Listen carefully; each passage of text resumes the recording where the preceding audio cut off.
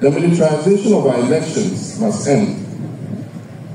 In respect to the pre-election peace accord, we will be making an official proposal to the National Peace Council to expand the signatories to the Peace Pact to include other important stakeholders in our elections.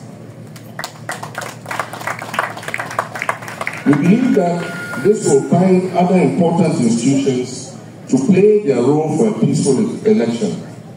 It is our hope that this will make the pact a more binding commitment to peace, and not just a ceremonial piece of paper without any meaning. We have lived in peace and coexisted as various religions in Ghana. This election has nothing to do with our religious persuasions.